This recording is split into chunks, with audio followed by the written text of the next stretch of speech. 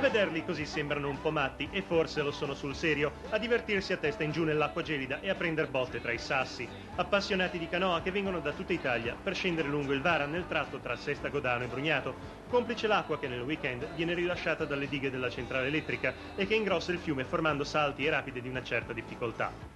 A Sestagodano da dove? Da Roma? Non è un po' distante? Beh, noi per trovare l'acqua facciamo chilometri e chilometri. Questa è la prima volta che venite qui? No, la seconda. Com'è come zona? La zona è stupenda. Ad organizzare il Canoa Club Cagnacci Bagnati della Spezia, che con il raduno d'autunno apre la stagione. Cagnacci Bagnati perché? Il nostro nome risale al 1996, quando siamo nati, perché la nostra scuola non era prettamente tecnica ma prettamente amatoriale.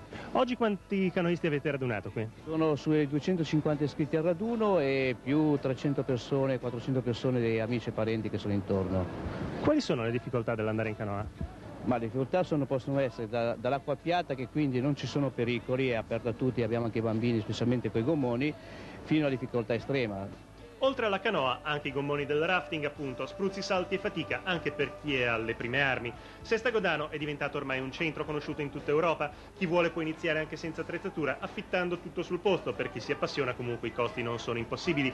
A comprare tutto nuovo tra canoa, giubbetto, muta e casco si spende dai 1.500 euro in su, ma si può economizzare parecchio, rivolgendosi al vasto mercato dell'usato.